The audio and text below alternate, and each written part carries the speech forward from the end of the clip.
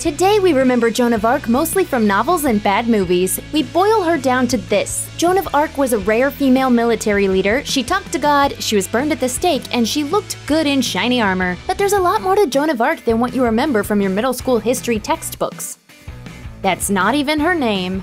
We call her Joan of Arc today, but that's not what she called herself. For starters, she was French, and Joan isn't a French name. Her given name was actually Joan, and she called herself Joan la Pucelle, or Joan the Maid. So the English translation of Joan is Joan, which is why we English speakers don't refer to her as Joan. So that makes sense, but what about Arc? Did Joan come from a town called Arc? Nope. According to the St. Joan Center, her father used that name. He was from a place called Arcambois, hence the surname d'Arc. And since modern people have a really hard time fathoming daughters who don't inherit their father's last names, we use Arc as Joan's last name too, even if she never did, having been born in a village called Domremy. Turns out Joan of Domremy just doesn't have that certain je ne sais quoi.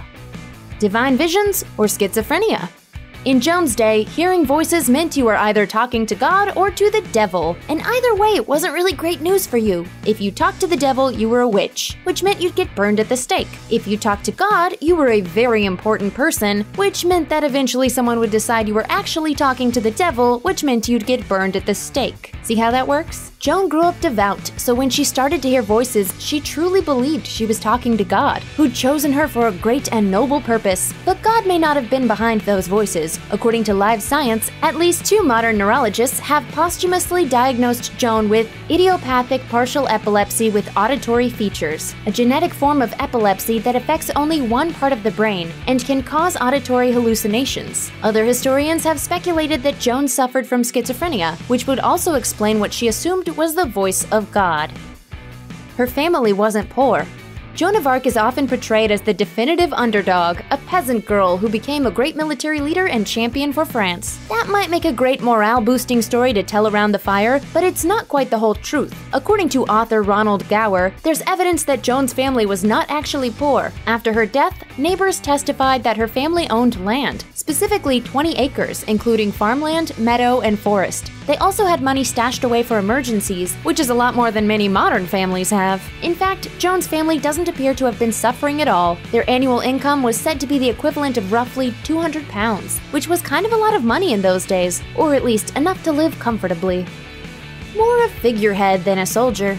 We love to imagine Joan of Arc riding into battle at the head of her army, taking down English soldiers with one arm and praising God with the other. That's probably not exactly how it happened, though, depending on who you ask. Some of the people who knew Joan of Arc claimed she did all that, charged the British with a lance, and fought alongside her men, but not everyone thinks those accounts are accurate. Historian Desmond Seward, who wrote The 100 Years' War, The English in France, said, Joan of Arc merely checked the English advance by reviving Dauphinist morale. Similarly, French historian Edouard Perroy basically said she was just a figurehead.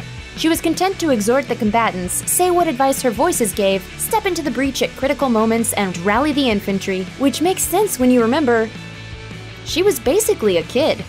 Joan of Arc was a heroine, a leader, and an inspirational figure, so it's easy to forget that she was just a child when she accomplished all that she did. According to National Geographic, at the age of 16, she made the journey to Chinon to tell Charles of Valois, the son of the deceased King Charles VI, that God wanted her to help liberate France from its enemies. Unsurprisingly, people needed some convincing. Joan was sent away before meeting Charles, but she returned the following year, still hoping she could reach Charles and make him listen. He did listen, and then he gave her a suit of armor, a sword, and a horse, and sent her off to the front lines. The rest, as they say, is history, literally.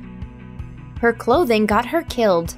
When Joan of Arc was captured in 1430, the English charged her with a bunch of seriously lame crimes that we would never dream of charging anyone with today, including witchcraft, heresy, and cross-dressing. Then came a long trial that would have been humiliating except for the part where Joan was so well-spoken and clever that her inquisitors decided to make her public trial a private one because she was making them all look stupid. After that, Joan was forced to sign a document denying that her visions were real and agreeing not to wear men's clothing anymore. Because remember, that last bit was super important. According to mental floss, once her life imprisonment sentence was handed down, she went back to wearing men's clothing again. She told interrogators that she did so to better protect herself from harassment from the guards. She also told interrogators she wasn't being totally honest when she said she didn't really hear voices, and though that certainly contributed to her ultimate fate, it seems the cross-dressing was what set everyone off again. So then the bishop in charge decided she was a relapsed heretic, and she was sentenced to death by burning at the stake.